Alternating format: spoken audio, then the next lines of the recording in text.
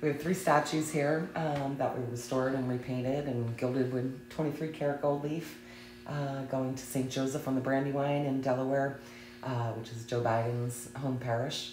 They're having a celebration in a few weeks on the 26th, I believe. The entire church is being remodeled, and they're going to have a dedication, special ceremony. The statues are cast and plaster. They were made by the Daprato company, which was located in Chicago. They were like the top statuary manufacturer at that time. When we first received these from the church to restore, they were covered in urethane, a high gloss urethane that had yellowed and had drips all over it. So our first step was to remove that, remove the gloss, remove all the drips. So we started out with airbrushing. Obviously the repairs first. Sacred Heart of Jesus had all of his fingers broken. There's nicks and chips and different areas that we had to repair. We airbrushed all the colors. We used oil paints to do the details.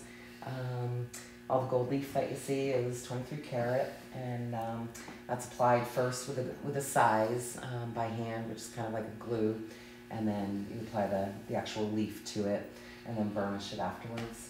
All of this was really tricky to do, all the detailing and all the stenciling and tiny brushes.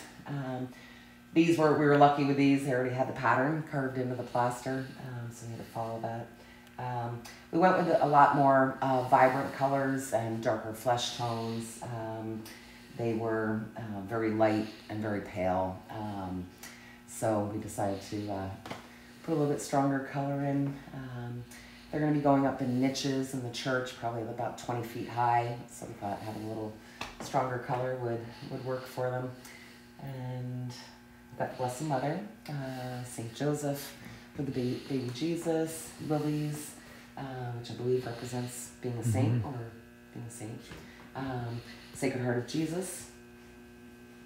And these are probably, let's say about 5 foot, almost life-size pieces, getting picked up today and installed next week.